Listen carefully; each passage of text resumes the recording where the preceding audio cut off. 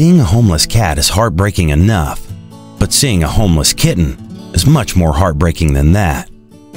Kittens are only getting started in life, and it's painful to see one who is already having a difficult time adjusting to life.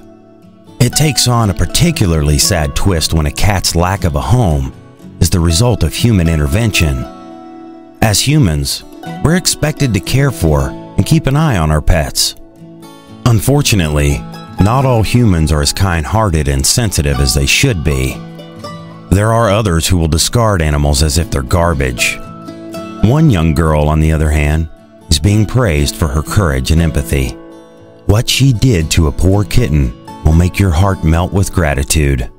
It was clear that this stray cat needed the love, care, and affection of humans. Although several people saw her fall, no one stopped to help her.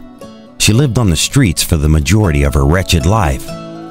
People were too afraid to look at the cat's facial deformities because it was too ugly, until a brave and kind 7-year-old girl arrived and changed the ugly cat's life forever. Mia discovered the abandoned animal between garbage cans, starved and malnourished, and in desperate need of love. She took the tiny kitten home and begged her father to do everything he could to help the poor cat.